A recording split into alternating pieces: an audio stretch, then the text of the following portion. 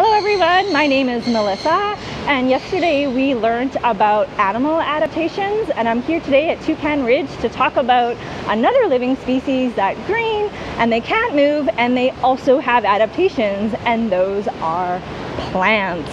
So adaptations are something that living species needs to change in order to find the things they need. And what do plants need?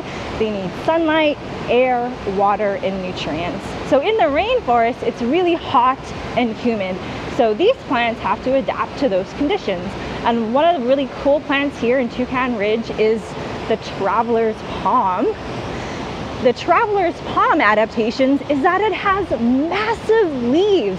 They could be up to 4.5 meters long, and those long leaves are needed to catch as much sunlight as possible. But another really cool adaptation is that the long leaf stems actually act like a rain gutter, and the rain will go down the leaf into the middle. And that woven pattern there actually holds water, hence the name traveler's palm. A traveler, a thirsty traveler, could actually pull the leaf stem away to get some water. But I wouldn't recommend drinking this water, it's pretty stagnant. Another thing it's in the rainforest is that it rains a lot. So plants actually have to have a living raincoat to make sure they don't get yunky and stinky. So I'm going to show you an activity that you could do at home if you have some tropical plants. And all you need is a spray bottle. And we can learn lots about adaptation is through their leaves, because they have really cool shapes and textures that help them survive in those hot, humid environments. So what we could do is you could take your spray bottle and spray the leaf and see how it drips off the leaf. And what happens on a lot of plants in the rainforest is that they have this little tip here called the drip tip. And it makes sure all the water gets off really quickly so they don't get moldy and stinky. Another cool thing that plants in the rainforest have is like a built-in ditch.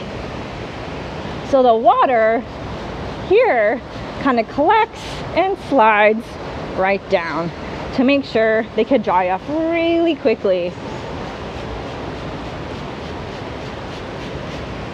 Also, plants tend to have their leaves point away with them to help them dry off.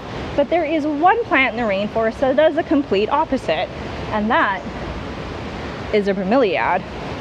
It actually has very tiny roots, and for that reason it needs to be high up in another tree. So it actually grows on a branch of another tree in the rainforest, and because its roots are very small, it's not very good at collecting water. So the leaves actually help collect water instead. So if you have one of these at home, or if you even have a pineapple, this is a cousin of the pineapple, you could try this. You spray the leaves, the water goes right in the middle, and this is okay. This little cup here stores the water, and when the plant needs water, it has it. So another activity I'm going to show you is that rainforest and even the forest here in Manitoba are divided in layers. The bottom layer is called the forest floor. So plants that grow on the forest floor tend to have leaves that are very small, because all the plants growing on top are shading it. So it's adapted to grow in the shade. And as you move up higher into the forest, the layers change. The next level is understory. The leaves are a little bit bigger. The biggest layer is called the canopy, and this is the thickest layer. The leaves tend to be a little bit bigger. And then the largest trees are called emergent. So they poke out of the canopy, and they have massive leaves because they need more sunlight. So this game I'm going to show you is called Rainforest Layer Simon Says. So we all know how to play Simon Says. So I'm going to say Simon Says forest floor. So the action would be to get right down on the floor. The next one is Simon Says understory. So we'll get a little bit taller. Our leaves are a little bit bigger because we need more sunlight. The next layer is canopy. Our leaves, my arms or the leaves, are much bigger to catch all that sunlight. The next layer is emergent. So we want to be really tall and reach up. We have super massive leaves. So to play this game, you can mix up the layers. You could say Simon Says understory, Simon Says canopy, Simon Says emergent, understory, So of course, if I don't say, Simon says, you're out. So adaptations just don't happen in the rainforest. They could happen here right in Manitoba. So one activity you could do is to check out your own backyard or even your houseplants to find out their adaptations. So one thing in tropical rainforests is that trees tend to have very thin bark because they want to wear summer clothing to deal with the heat. And trees in Manitoba usually have thick bark. So you could go in your backyard, try explore the adaptations of the plants and to get to know your living neighbors.